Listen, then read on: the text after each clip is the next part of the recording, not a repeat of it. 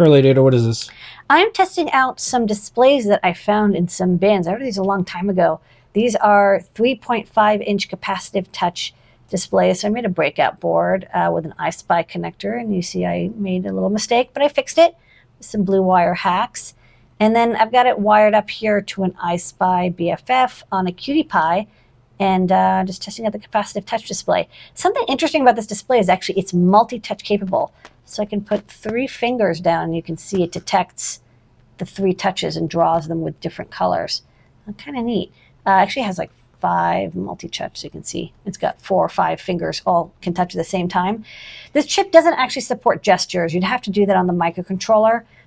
It's an unfortunate side effect, but otherwise it works pretty nicely. So I'm going to wrap up, fix that little mistake, and then we'll get these nice 480 by 320 displays into the shop. Bam.